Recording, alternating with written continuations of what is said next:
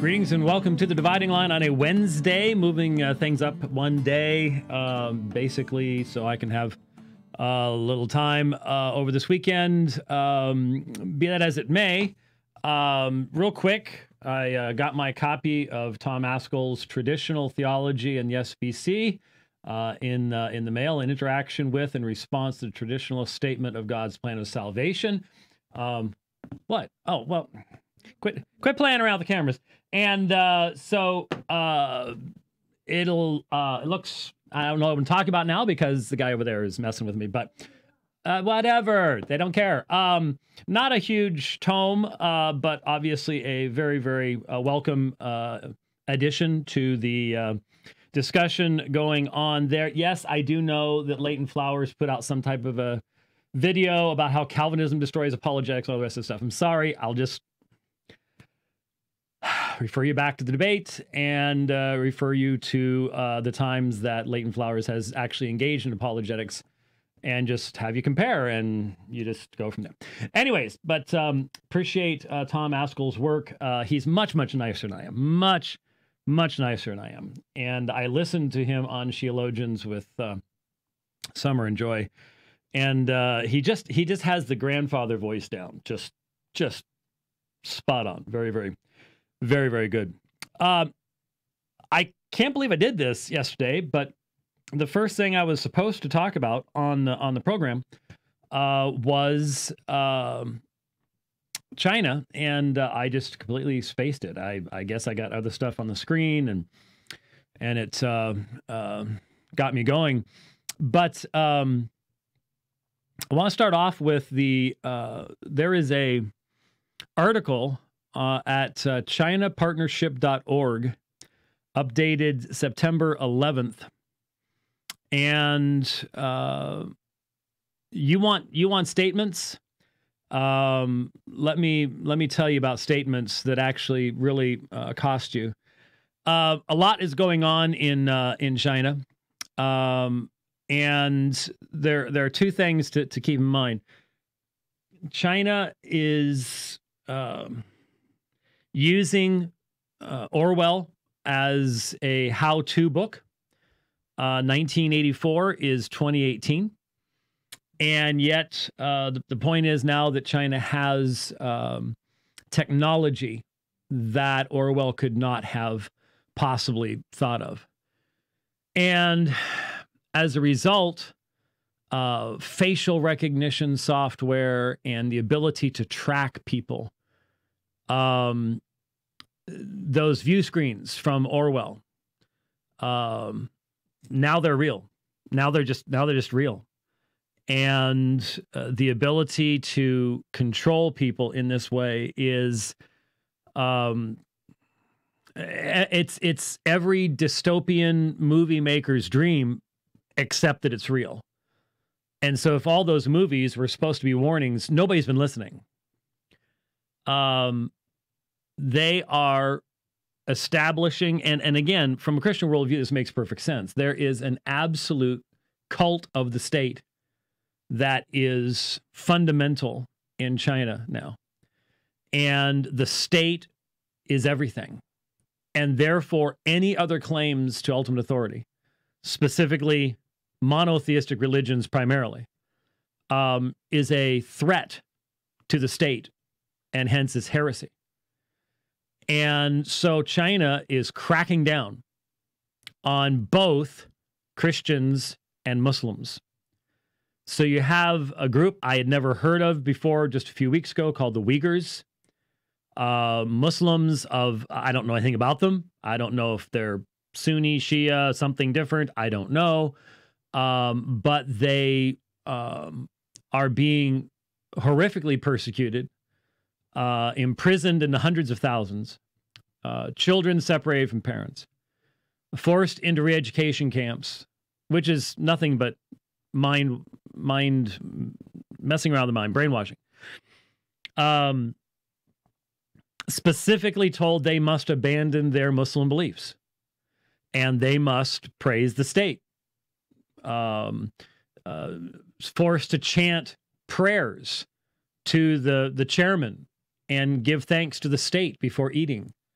and this kind of stuff. Just amazing stuff going on. And we certainly should pray for the Uyghurs. Why? They're not Christians. That's true. We want them to become Christians, and so they're not going to become Christians while being enslaved by the Chinese communists. So you pray that they will be freed, or that somehow, don't ask me how, but God's big, there would be a Christian witness that would come to them, because I sort of doubt they've had much in the way of a revelation of the truth of who Christ is or anything along those lines at all. But it's consistent what they're doing to the Uyghurs and to Christians. They're cracking down on house churches that have been in existence for many years right there in Beijing. We're well known. And as a result, 116 at the time of this writing, September 11th, 116 Chinese pastors signed joint statement on the new religious regulations. And,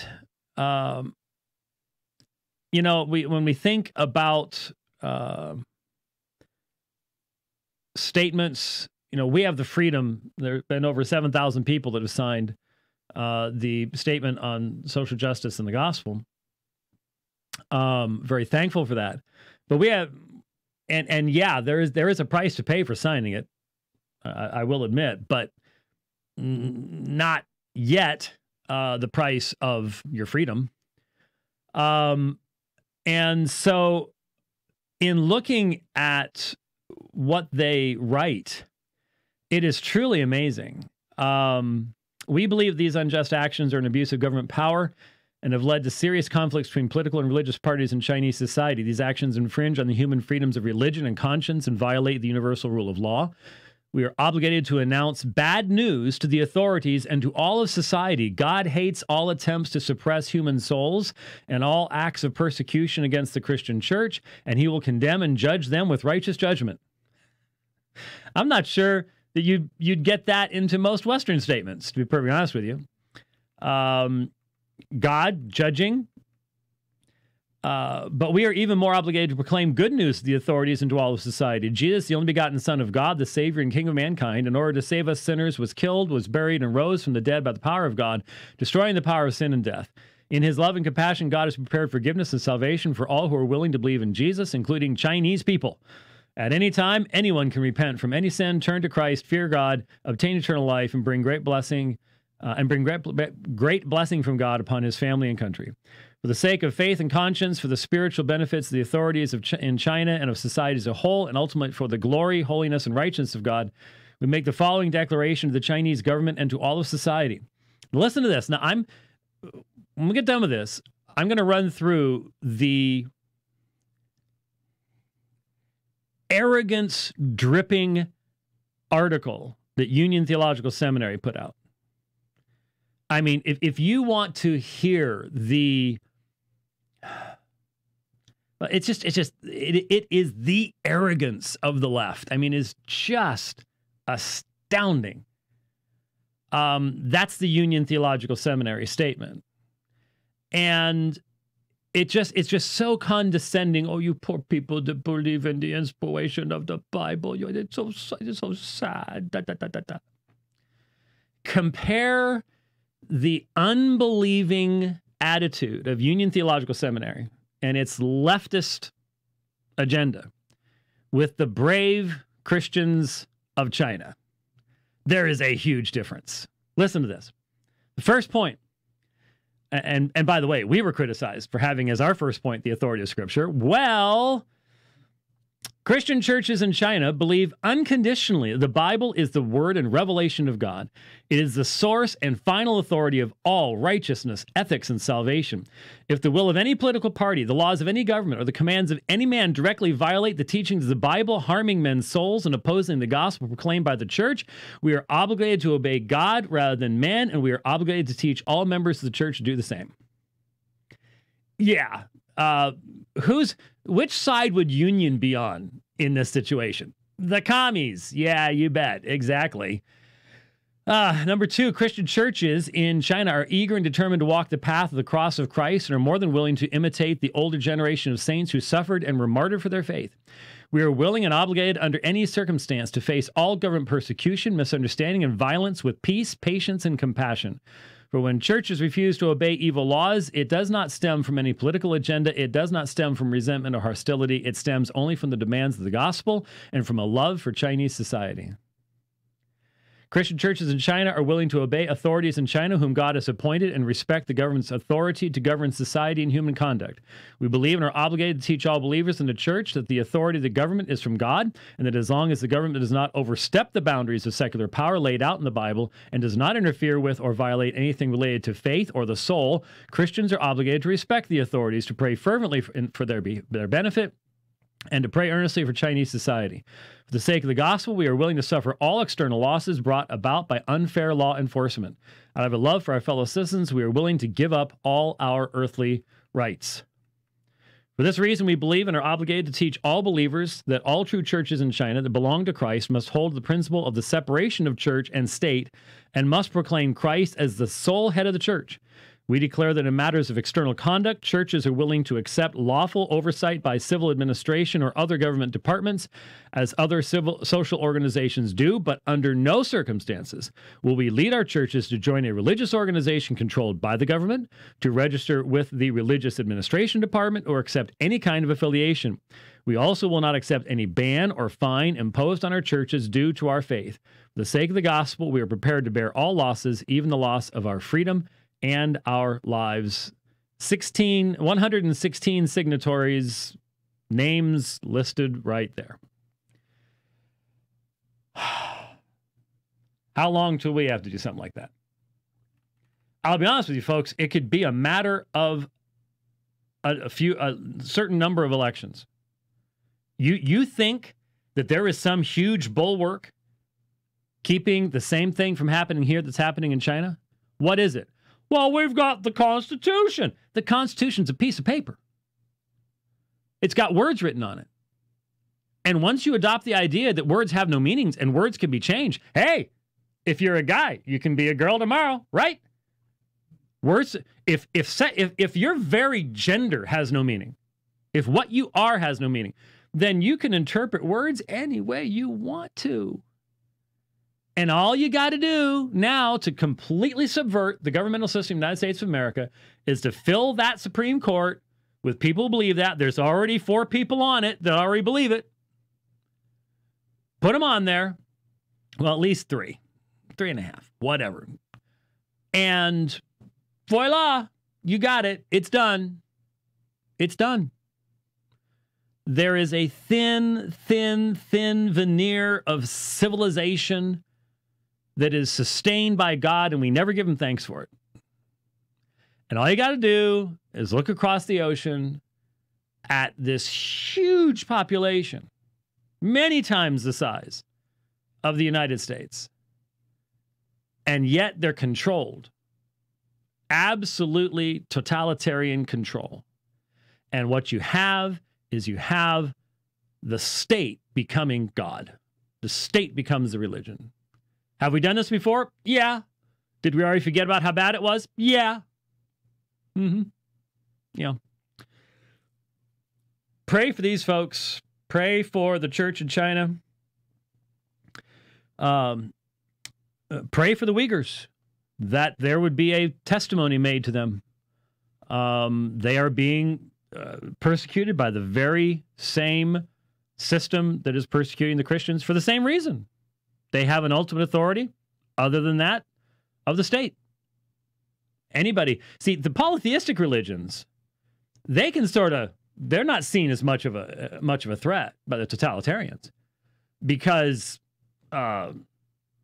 there's no, in polytheism, basically you've got one God over a certain area. And so even back in Rome, as long as your God was just a God over a certain area, then you could acknowledge the existence of other gods, and hey, we can all get along that way, right? They recognize it's monotheistic religions, specifically, that are such a challenge to the totalitarianism of Chinese communism. And it's, I don't know, seems just a little bit scary to me that the Russians are currently having joint military maneuvers with the Chinese. You put those two powers together, and that's major portion of the world's land mass and a major portion of the world's military right then and there.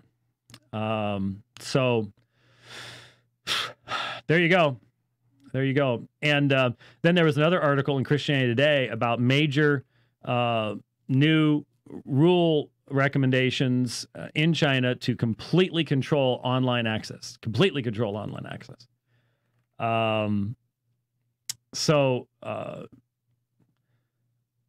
Information involving religion, including that relating to religious doctrines, religious knowledge, religious culture, religious activities that is transmitted as text, images, audio, or video through means of internet, websites, applications, forums, blogs, microblogs, public accounts, instant messaging, or online live streaming.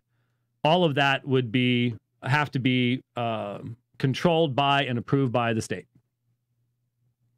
There you go. Totalitarians will be totalitarians, and that is what China is all about. And so when you see essentially communists running for office in the United States, keep that in mind.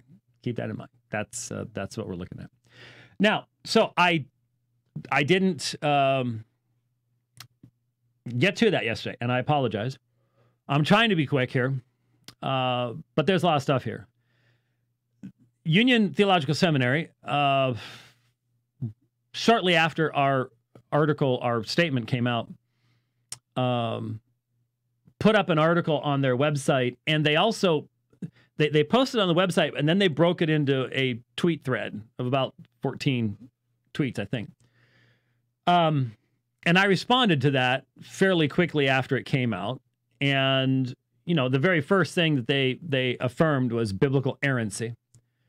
And, you know, I just walked through it as just a incredible example of the empty nature, the ahistorical nature, the corrupted nature of liberalism, which it's really leftism anymore. It's not really liberalism, but of Christian religion that loses its foundation and ends up when the Christian faith created the structure, the shell, and then the insides are sucked out by apostasy, and you try to fill it back up with worldly philosophy, the result is a stinking corpse.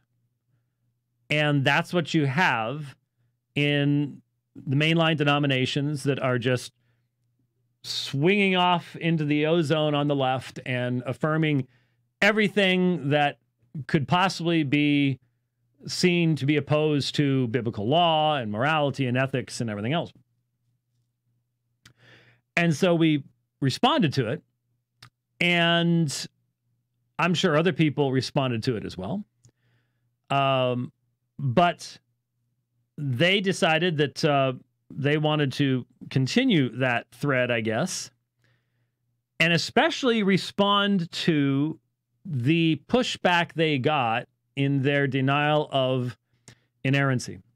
Now, you just need to understand, I've talked about this many times before.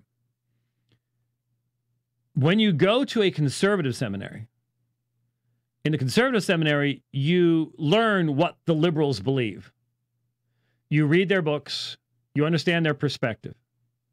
When you go to a liberal seminary, you do not learn what conservatives believe, because that is considered to be a waste of time. Conservatives are Neanderthals. They never think. They're just stupid fundamentalists.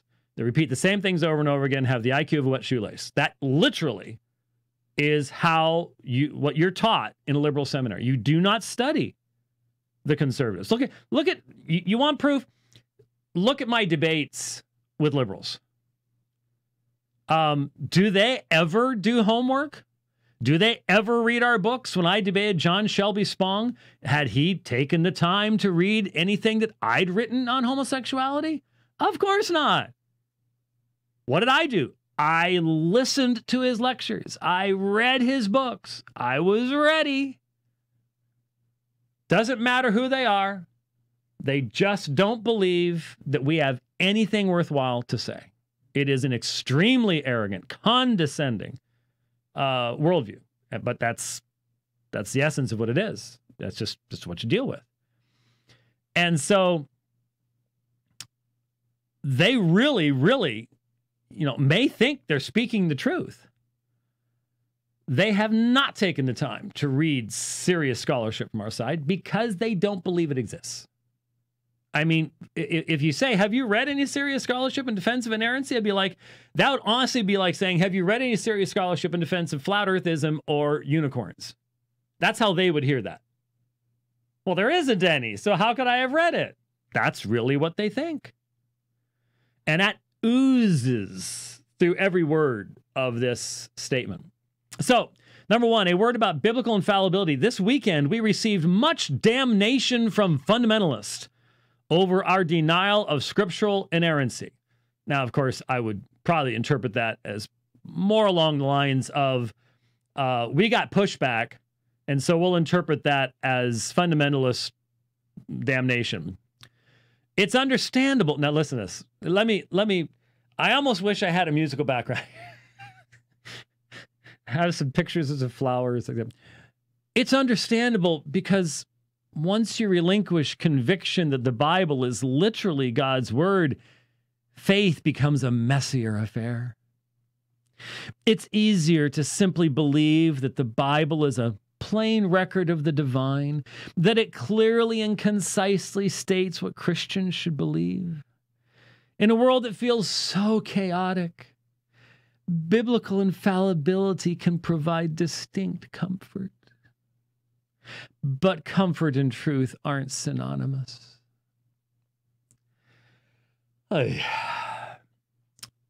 So, from their perspective, everybody. Now, are there people like that?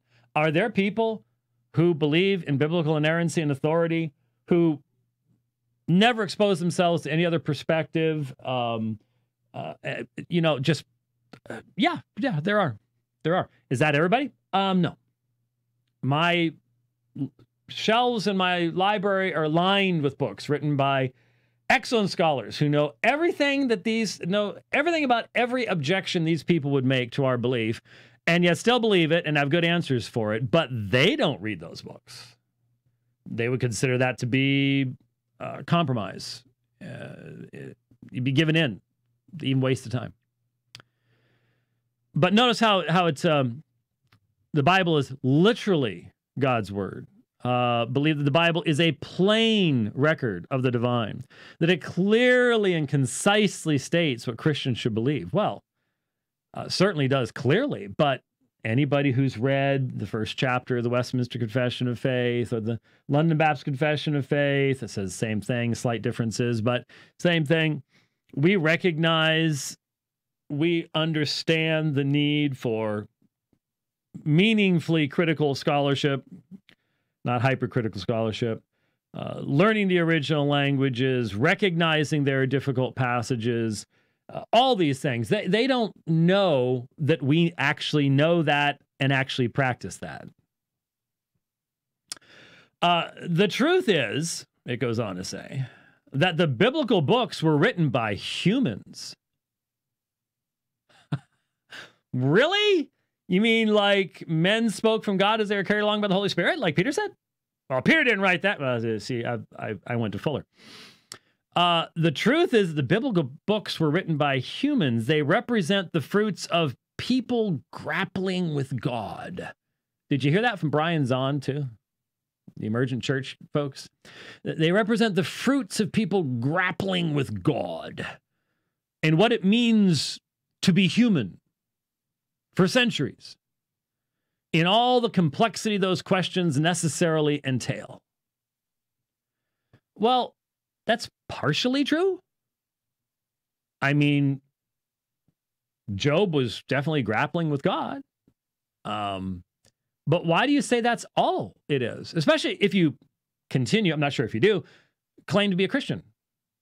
Because I would think you'd want to what did Jesus say about this? What was Jesus' perspective on this particular thing? And obviously he went well beyond that in his views of what the scriptures were. Moreover, now this is where you needed to be listening carefully. Last January, when Dr. Michael Kruger and I walked out on stage and spent about an hour talking about the canon of Scripture. Why is that important? Well, we tried to tell you. Here's a wonderful illustration. Wonderful illustration. Number 4, moreover, even the decision about which books would be included in the Bible was a human choice, one that didn't solidify until centuries after Jesus died. They by no means represent all early Christian texts. Then it's interesting, they put a little advert in. Dr. Hal Tausig's A New Testament collects many others. Well, I saw that, and I went, I can guess what's in there. And then I thought, I think I have that. And lo and behold, I do. A New Testament. I talked about this. I don't remember when I talked about it. It was sometime over the past couple of years. And yeah, that's a big book. And totally unsurprisingly, all it is New Testament books bound together with Gnostic Gospels. So you got the Gospel of Thomas and the Gospel of Mary, and some of these we have, just a bunch of Nag Hammadi stuff, and the Secret Revelation of John's right after the Revelation of John, and so you take stuff from a completely different worldview, with demiurges and all that kind of stuff, and you stick it all together, and it makes for a nice mishmash of utter confusion. But again, most of the people at Union don't realize that every time we've had story time with Uncle Jimmy, I've been reading you these very books, and we do study them, and we recognize they come from a completely different worldview, and normally centuries later, after the time of the New Testament. And we have entire books on the subject of the canon that actually go far more in depth than your guys' stuff does. Because we read your stuff, you don't even bother with us. So ours is just a little bit better off than yours is, but you don't know that. So yeah, there's the book they suggest is there is no consistent message here. That's the whole point. If you accept this, which they evidently think that the canon of Scripture needs to be expanded, then you cannot address any theological issue. There's no reason to believe in the deity of Christ. There's a reason to believe in the resurrection, the atoning death of Christ. There's no reason to have any Christian theology at all, because you have no basis left for it. It's just, there you go. That's all there is to it.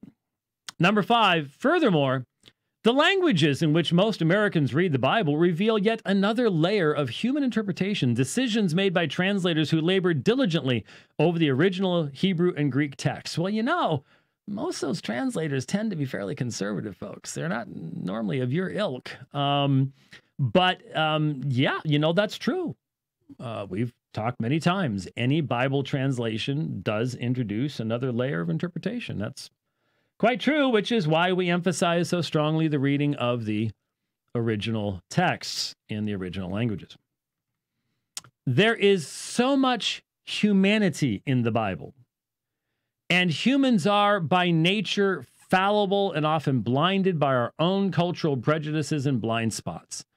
That was every bit as true for the early church as it is for the modern church. Well, again, liberals are really good at stating the obvious and then not stating what they're really meaning by that.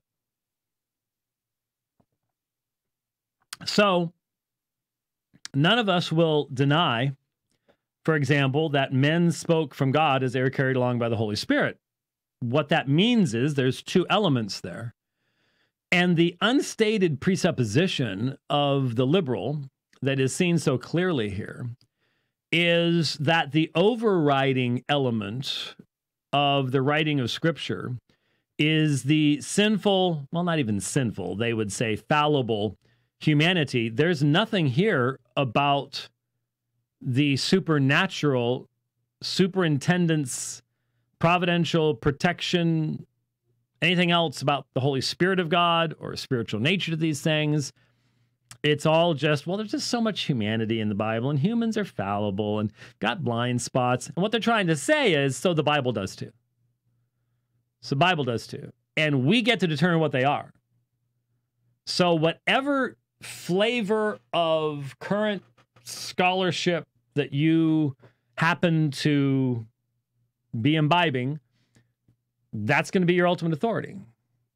And the Bible can no longer function from generation to generation and give us any meaningful direction.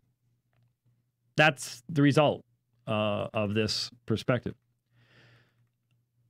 But they don't seem to see that. Number 7, but by no means should an admission of fallibility be read as an admission that the Bible's worthless or a denial that God speaks through Scripture. Instead, it simply opens the door to a far deeper, nuanced, and complex faith. Again, I'm sure they actually believe this. And you'll see the false dichotomy. I mean, okay. So you're not saying it's worthless, but you are saying it's not the final authority. You are saying that there are other books that need to be added to it. I suppose you probably will likewise say that we need to listen to the Quran and to the Bhagavad Gita and the Talmud and a bunch of other stuff, along the way. And the result is going to be this massive soup bowl of contradiction that you get to, sort of mix and match and do whatever you want with. It means being a critical reader of the Bible, interpreting more difficult passages in light of clearer ones. That's called the analogy of faith. We do that all the time. Reading biblical scholarship. See, from their perspective, we don't do that. We don't have any of it. There are no biblical scholars other than their group. They really, really, really believe that. They really do. It is the massive theological echo chamber. The left is. It just is. Reading biblical scholarship to better understand the cultural context in which texts are written and how that informs them. Like, we never do that. I mean, certainly, there's nothing in any, when I read Murray's commentary on Romans or Morris on John or any of these, there's nothing about original languages or social contexts or hopefully you understand I'm being exceptionally facetious when I say that. But on a deeper level, it means opening up faith to doubt. It means acknowledging that when it comes to God, there are no easy answers. There's no cheat sheet that you can simply refer to read God's voice clear as day. Letting go of that can be painful. I told you this just drips with the arrogance of the left. It's just, all we want are easy answers. Yeah, cheat sheets. Yeah, that's the historic view of the church. Yeah, when I read Calvin or Augustine or anybody else in history, that's just all they had. Yeah, right. Wow. Just stunningly offensive. But once you embark on this new religious adventure, see, they're inviting you. Please come apostatize with us.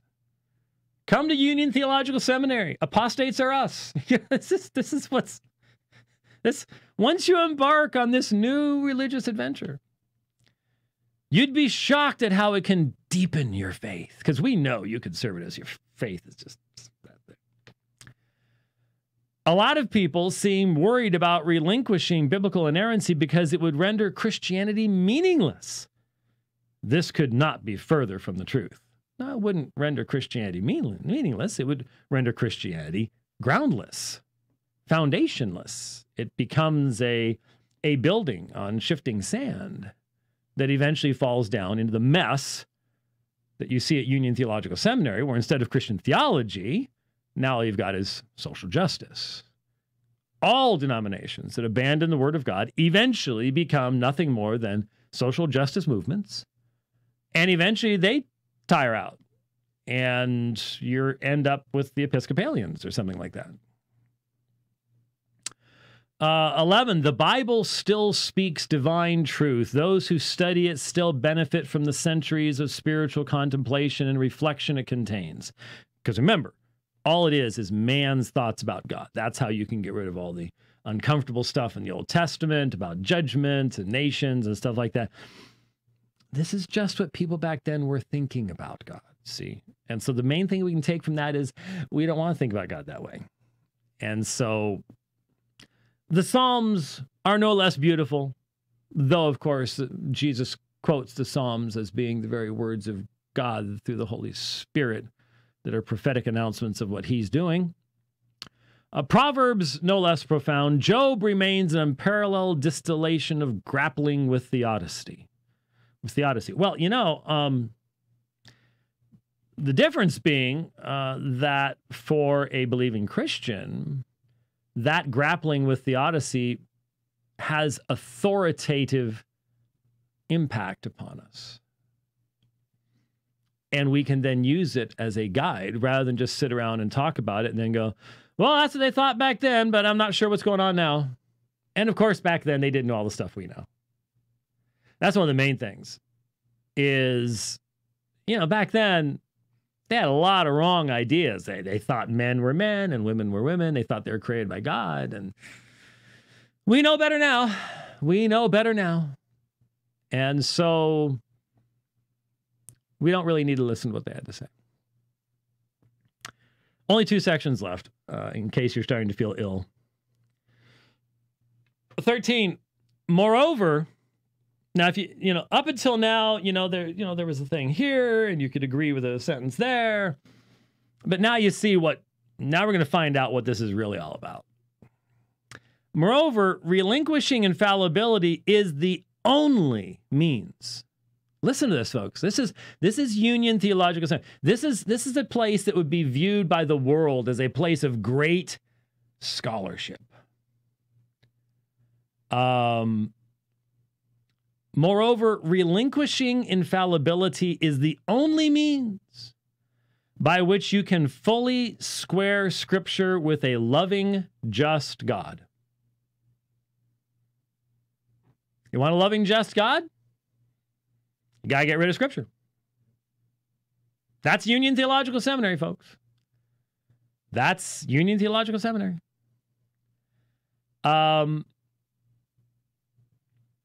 Then, when it says loving, just God, it's capitalized G.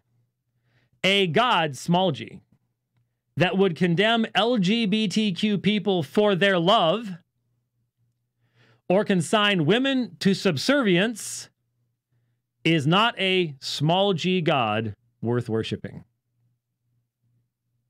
There's Union. There you go. There's the real motivation. These are rebels. They hate God's law. They hate the very foundation of the cross, but they still want to be religious. And the resultant mutation is what you have in modern day liberalism. Yeah, I saw that same tweet. Who's that guy, I wonder? I have no idea. Yeah, why should he care? Every time atheists like that start doing it, they don't realize they're demonstrating that they know God exists and they hate him, but they're doing it anyways. It's sort of humorous to watch it. But yeah, some guy named David Anthony. The James White Comedy Hour is an absolute doozy tonight. His bunker set has never seemed more apt. Oh, bunker. Oh, I see. Does this look like a bunker? Doesn't look like a bunker to me. Most bunkers have, food cans in them, not books. Yes, we could. Ammo cans, actually. Yeah, survival gear, stuff like that. Yeah. Anyway. Yeah, wait, well, we could take after certain people and sell that stuff. Uh-huh. We won't mention any names.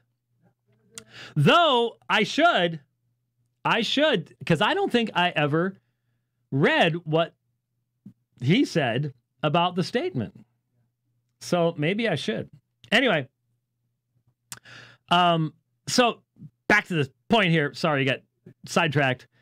Notice all the sidetracking has been because of disturbances outside of the four walls of this room.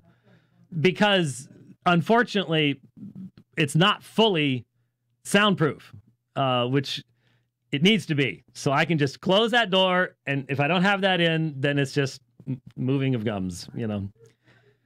Yeah, Back to number 13. Moreover, relinquishing infallibility is the only means by which you can fully square Scripture with a loving, just God, a God that would condemn LGBTQ people for their love, which of course is not what the Bible does by any stretch of the imagination, or consign women to subservience, whatever in the world that is not a God worth worshiping. So in other words, these folks really detest Orthodox Christianity. And so you have this weird situation where what God has revealed, the church has believed down through the centuries, is now the evil, terrible, horrible thing. But you still get people who want to call themselves Christians but detest what God actually said in his word. And the result is this distorted, mutated mess called liberal theology. Number 14, fortunately, that God, small g, was never God, capital G, simply an idol worshipped by people who valued print and ink over divine justice. Letting go of that idolatry is the first step towards truly knowing God, the developing faith that honors both humanity and the divine. Not God, but the divine, which is this vague thing. So, from this religion's perspective, being a Christian who believes what Jesus said about Scripture is idolatry. That's why J. Gresham Machen said Christianity and liberalism, two different religions. And they are. And they are. Amazing. Amazing stuff. But remember, and this came out as a result, this was prompted because of the statement. The statement on social justice and the gospel, which began by confessing inerrancy. And so there you go. I think there has, aside from all the other good stuff that has happened, I think it's been very, very valuable that you've got that progressive Asian Americans statement, which I didn't go over, and I'm not going to. Just look it up. I tweeted it, and I think there's like 12 signatories on it, but or maybe, yeah, I'm not sure how many that one has, but it's just, again, it gets into homosexuality and, you know, all the rest of this kind of stuff, and just like Union does, way off to the left, but it has really turned a light on and shown us what is very often, just as they know very little, but they all the way to the top. I mean, all the way to the professors and things like that know next to nothing about what we believe. Most of our people don't know anything about what they believe and assume wrongly, if they call themselves Christians, well, they must at least believe that the Bible's the word of God. They must at least believe Jesus really rose from the dead. No. You know, I'll never forget about halfway through the debate, Dr. Renahan and I versus John Dominic Crossan and Marcus Borg, the late Marcus Borg, when it very clearly dawned on the other side. And, you know, halfway through the debate, they're like, are you saying that you think that the grave was literally empty? As in the body left? And we're like, yeah, now, all right, we're, yeah, that's what you're dealing with people on the left. Lucas, in Twitter, you need to go watch my discussion with Dr. Michael Kruger from the G3 conference, January of this year. And you'll get all the information you need, or at least get started on all the information that you need at that point in regards to the issue of the canon of Scripture, who wrote Scripture, and things along along those lines. So there you go. There is the union statement against the Bible. Now, I had just saved, at least I thought I had just saved. I wonder where it went. I did listen to oh, there it is. I did listen to the podcast this morning that Dr. Moore did on social justice, but just like the Drop the Mic program, it's cut into two parts. And so while there were a few things, I think any type of full response, if I choose to do one, would need to probably wait for the second part. There is one thing I do want to comment on Dr. Moore's podcast, and that was the assertion that in his view, and he was clearly talking about Dr. MacArthur and primarily aiming his comments toward him, but all of us who were involved in the writing and editing and promulgation of the statement. He makes the accusation, you know, because when he represents our side, he says there are people who are saying, we can talk about abortion in the church, but we can't talk about racism in the church. And no one obviously has said anything like that. Dr. Moore is very well aware of the fact that, and he even raises the issue of communism. This is one of the arguments that side is using that doesn't interact with what we're actually saying. And that is that, well, there were people who made the argument that Jim Crow laws represented influx of communism, and therefore, if you today point out the origin and source of neo-Marxist concepts in intersectionality, power structures, oppression systems, all the rest of that kind of stuff, then you're just supporting Jim Crow laws. Now, it's never going to be put that way because that's so patently illogical and irrational that they wouldn't get away with it. But what you do is you only state half the argument. There were people who did this, and then you leave unstated. So if anyone points to neo-Marxist concepts behind what we're saying, then they're doing the same thing. And so they leave it to an audience that, unfortunately, these days you cannot assume has ever taken a class in logic to make the unwarranted leap.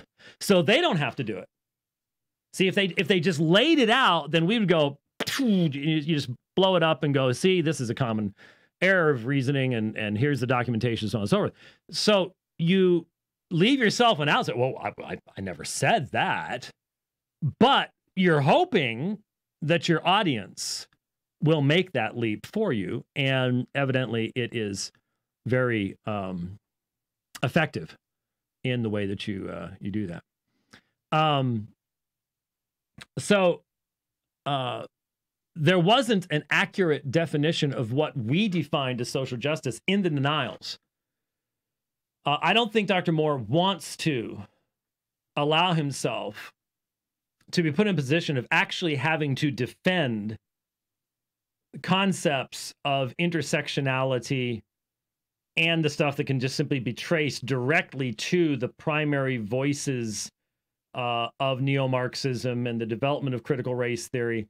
He wants to be able to utilize the fruits of those things, put them into a Christian context, and then by saying Jim Crow, slave owners, stuff like that, then we don't have to deal with that. We can just throw that stuff out there. No one wants to talk about that, and therefore I won't have to defend where the source of this stuff really is coming from. in its neo-Marxism. Two more things really quickly. I may go a little bit past the hour. Shortly, I guess about a week ago, I'll go ahead and say it. Brandon House had Andy Woods on. I didn't listen to the program, but I've got the description here. And well, let me just, if you want to see how there are certain people who just they're just imbalanced. They cannot make category distinctions. They cannot say this thing is not like the other. Everything's all just one huge conspiracy thing happening. Brandon just read a new statement just released today that is opposing social justice. Obviously. And the funny thing is, Brandon House talks about the Frankfurt School and stuff like that. He knows what Fabian socialism is. He should recognize what we were talking about. Signed by James White, ready? Who senses a kindred spirit with a Jew-hating, Holocaust-denying, Hitler-defending, jihadi-preaching imam.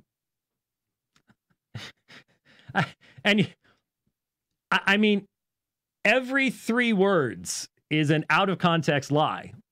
And it's been documented to him. But hey, as long as it sells your ammo cans of food and your survival products, for Brandon House, it doesn't matter. We'll lie about everything as long as it results in sales. It's amazing.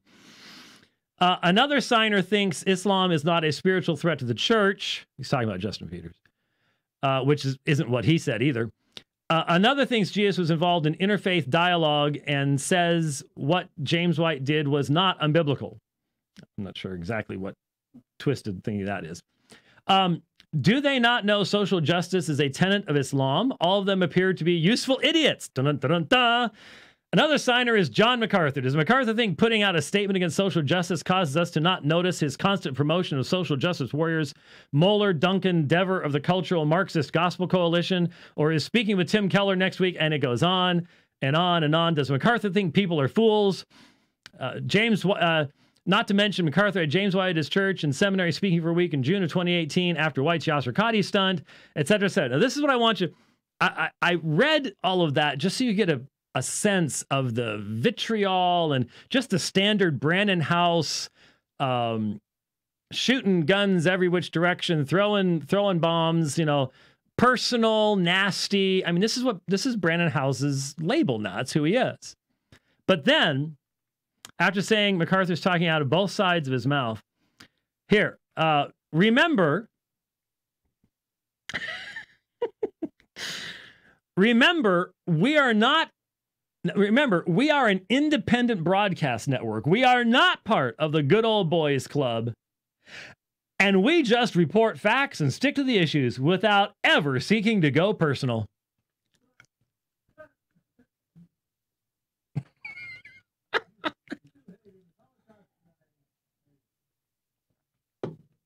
Well, there you go, folks. Wow. Somebody, what, good brother down in Jacksonville, one of the pastors down there, gave me a shirt while I was down there. And on the front, it says, "What color is the sky in your world?" And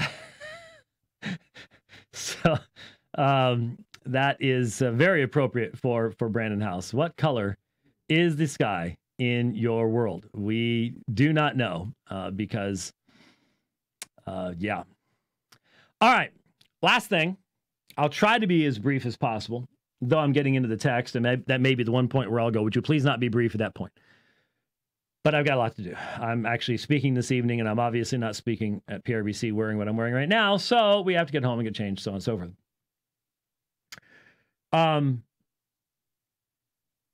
There are certain texts in the Bible that, let's be honest, we read them, we sort of filter them, and we don't spend much time on them. Obviously, what has happened recently is there are a number of people, and I think of Dwight McKissick, who is actually tweeting right now, and tweeted something right toward the beginning of the program that I didn't get a chance to look at, that I'll catch up with later on, I guess. Boy, there's been a lot of stuff that has been tweeted since I started. Yeah, there it is. Yeah, I figured going after Edwards and Whitfield. Well, that's interesting. The line of thinking that absolves the guilt of Jonathan Edwards, George Whitfield, Charles Furman, and many other evangelical heroes is one of the many reasons I reject Calvinism. Well, that's interesting, because what has happened after the writing of the New Testament should be absolutely irrelevant, Pastor McKissick, to the truthfulness of the system, which is a system of biblical interpretation. This is a backwards way of reading the Bible. I don't like Calvinists, therefore Calvinism cannot be true. That's indefensible. That is not logical or rational thought. But that's what we've got. And one of the things that has basically been said recently is fundamentally that any person who ever owned a slave, who was involved in slavery, which existed long before, well, obviously exists in the Old Testament, but in the Greek and Roman forms, and there were many variations within that, in the Greek and Roman forms pre-exists the New Testament and continues to exist in some pockets in certain lands today, but in general has been outlawed amongst mankind. One might argue that some economic systems produce slavery. I would say that slavery exists in North Korea very clearly today. But it's of a different type. But it's there. I think it's no less abhorrent in North Korea today than it would have been at any point in time in history. Summer says that a New Testament is not lit. So there you go. I appreciate that. You're not lit, Hal. I'm sure Hal thinks it's lit, but it just needs to be lit. It's like what you do with this. This needs to be lit, and then light that. That would be. What's that? I'm not going there, because you are trying to get me in trouble. Okay, I'm not going there. You tried to misname the YouTube video, and now you're trying to get me to go there again. I'm not going there. What was I saying? What am I talking about? Oh, slavery. There are people, I've seen them on Twitter and in social media, saying that just making the clear theological case, no slave owner could ever be a Christian. Period. End of discussion. That's all there is to it. Well, that certainly would be the politically correct position to hold. That's what's going to make you popular and safe, until your people take your own advice and read the Bible. Let's look at 1 Timothy chapter 6. And one of the reasons I mentioned this is yesterday, right at the beginning of the program, there was a guy on Twitter. I've lost track. It's hard to find stuff on both Facebook and Twitter. There's a guy on Twitter that was basically saying this section is toxic. He rejected the canonical status of 1 Timothy chapter 6, similar to what you would have from Union Theological Seminary and stuff like that. And I can guarantee you, Union would just view this as one of the many blind spots of Scripture.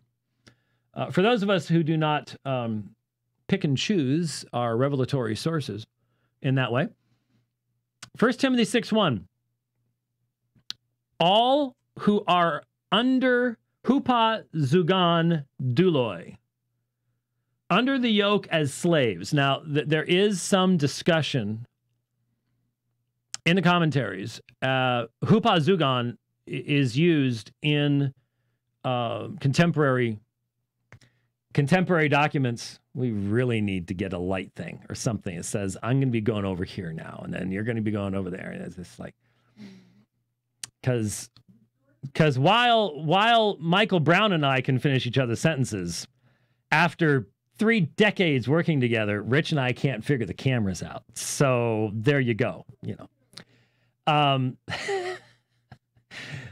In secular resources, secular materials, hupazugon is used as a means of describing slavery.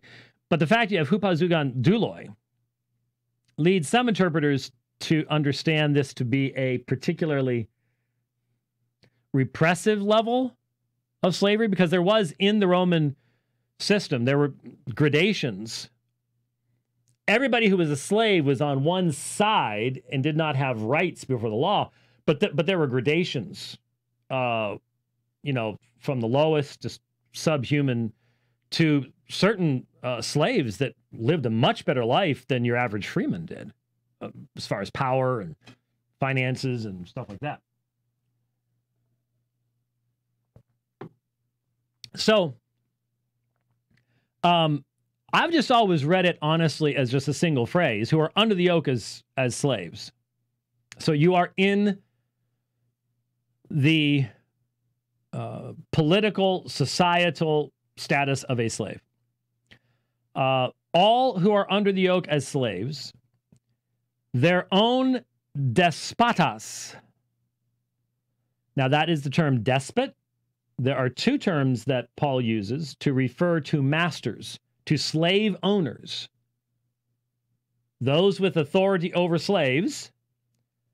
In his writings, he uses despotes, and he uses kurios, lords. It's both used without necessary distinction in secular sources. Your own despotos, passes times axios, regard as worthy of all honor. Regard as worthy of all honor. At this point, nothing is said about whether this despotos is a Christian or a non-Christian.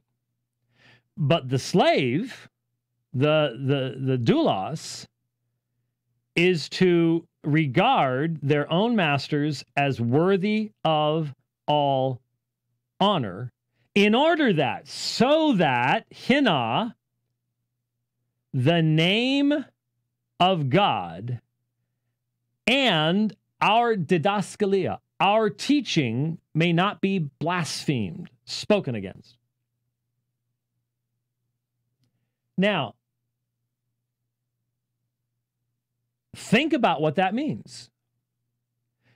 Most of the time when, you know, over the past number of decades, you know, if I've ever heard anyone preaching through this text, something like that, you just automatically do the, well, you know, don't have slavery today, so let's make application to your employer. Okay, I think that's okay to do, in the sense that it's addressing the attitudes we're to have toward the people for whom we do physical work. That's okay, I think. But rarely was there really much of a discussion, hadn't really been forced on us until this particular discussion is going on, to really ask some of the tough questions, and that is, what is the priority here in the apostle's mind? This hina clause is very important. So that the name of God, and it's literally kai he didaskalia, and the doctrine, which you can see the definite article there, and our doctrine, would not be spoken against. So in other words, if as a Christian slave, if as a slave, you hear the message of freedom in Christ, and you go, well, I'm free, the result is going to be that the name of God and our teaching is going to be spoken against because why? Because it will be understood as fundamentally requiring the dismantling of the economic system of the Roman Empire at that time. It would become instantly a political movement rather than a spiritual redemptive movement. In other words, this would do to Christianity what having a political Messiah in Judea would have done during the days of Jesus, which is why he said, don't tell anybody I'm the Messiah. The Messiah must suffer these things. There's all these wrong ideas about the Messiah, because going that direction would have made the Messianic movement a political movement. You tell slaves you're free in Christ, therefore you are now free from your masters and you can run away or you can mistreat them or whatever else it is. That turns Christianity into a political movement instantly. And Paul says, don't do it. Paul says, don't do it. Now, if you're getting all upset with me, then you need to get in the text and you need to give me a Greek-based, contextual, historically accurate interpretation of these words that demonstrates that what I'm saying is not true. Otherwise, your anger is misplaced. It's aimed at the wrong people. And you go, well, that's what the slave owners said. Please stop it. The inquisitors who burned people and tortured people on the rack were Trinitarians. That doesn't mean the Trinity is wrong. You can have orthodox confessions. You can agree with things without that meaning that you then need to go all the way. And so if a slave owner ever agreed with you on anything, then that means you should become a slave owner. That is just insanity. No one thinks that way. And if you think that way, you are not thinking logically. Something else is impacting the way you're thinking. Stop it. Step back, take a breath, and realize the abuse of biblical truth is not an argument against that truth. Okay? Every cult group on the planet will take snippets of biblical truth and take them out of their context and apply them wrongly. That's the essence of how false teachers function. Don't reason like them. All right? Don't reason like them. Deal with the text. Deal with what it says. Paul said to these slaves of that day, either to all slaves or to slaves, especially at the lowest rung of the ladder, treat your masters with all honor in order that the name of God and the doctrine will not be blasphemed. That's what he said. So what was his priority? What was the purpose here? If you want the gospel to go through all the world and then change that world, then you have to have the long view, not the short view. Keep that in mind. But then, verse 2, oh my, hoi de pistus ekontes despotas. What does that mean? Those who have believers as their masters. Those whose masters are pistus, believers. Pisteo, pistis, the whole belief range of words used in the original language. There you have the apostle saying there were believing masters. Period. End of discussion. Got to deal with it. Got to deal with it. Do not be disrespectful to those believing masters because they are adelphoi,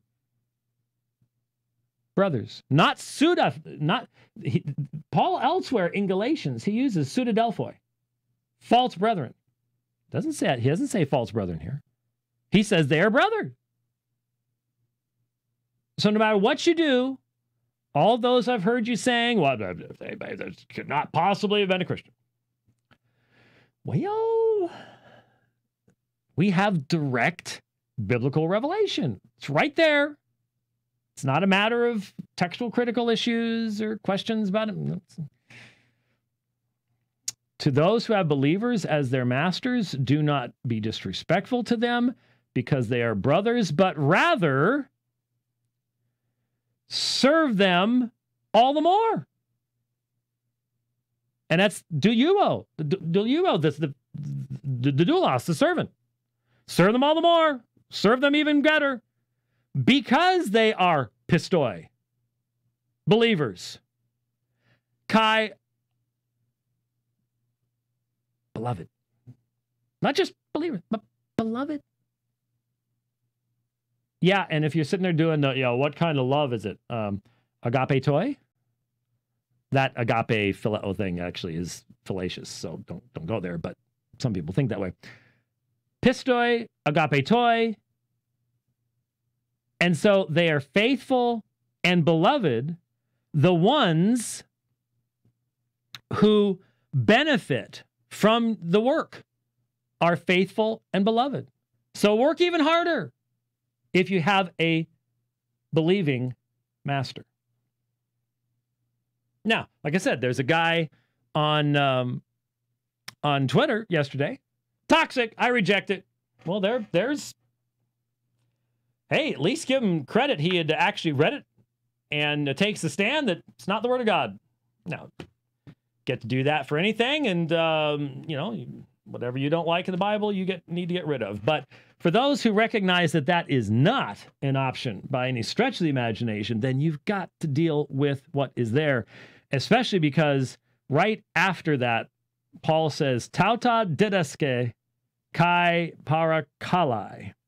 These things teach and exhort. So, Timothy, this isn't just on the slide between you and me.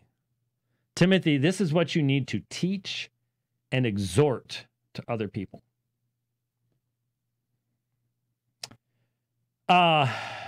There's more that we could look at. Ephesians chapter 6. Verse 5, slaves, be obedient to those who are your masters, according to the flesh, with fear and trembling, and the sincerity of your heart, as to Christ, not by way of eye service as men pleasers, but as slaves of Christ, doing the will of God from the heart, with good will render service as to the Lord and not to men, knowing that whatever good thing each one does, this he'll receive back from the Lord, whether slave or free. And masters, do the same things to them and give up threatening, knowing that both their master and yours is in heaven and there is no partiality with him.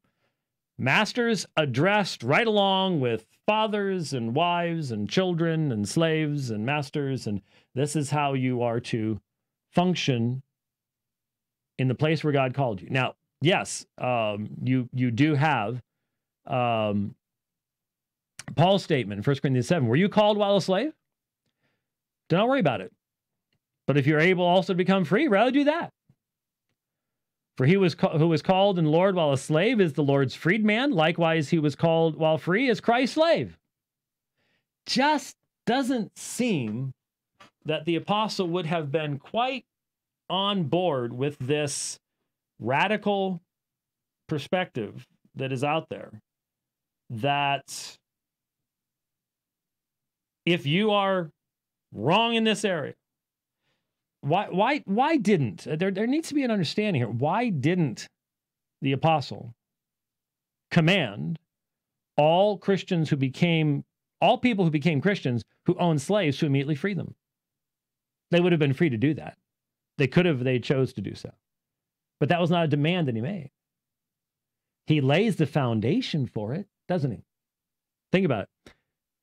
For he who was called in the Lord while a slave is the Lord's freedman. Likewise, he who was called while free is Christ's slave. You ponder on that long enough, and you're going to see what's being said. And then you ponder on those words while you're sitting at the Lord's table as a kurios, as a despotes, with someone who is in slavery. Or let's say in the fellowship of the church, you see a fellow believer, not one of your servants, not one of your slaves, but someone else's, and you see how they have been horribly mistreated. Minimally, he says here, don't threaten. There is a standard of behavior that is indicated. No question about it. Don't have partiality. You have a master in heaven. You treat them the way you want to be treated by God, using the same term. But obviously, if you're sitting at the Lord's table with someone and you see that, is that not going to, over time, break down that entire institution? Of course it is. But if it was done immediately, you immediately change the gospel into a political movement that is going to be crushed by the Roman Empire. Crushed by the Roman Empire. The texts are there. The texts are there. And all I'm hearing from people is, yeah, well, if you talk about Philemon, that's what the slave owners did. That is an invalid argument. I don't care what the slave owners did. That has nothing to do with the original exegesis of the text, because the text was written before the slave owners came along. So on any logical level, if that's where you're going, you have imbibed some external paradigm that is causing you to just not react in a proper fashion. You got to stop. Stand back, take a breath. Take another run at it. But admit the texts are there. Admit the texts are there. All right. Well, I know. You said you were going to own the phone. I forgot the Chinese stuff, and then this other stuff came along, and we will get to it. We will do open phones in the near future. I promise. We'll get to it. But thanks for watching for as long as you did today. We'll see you next week. God bless.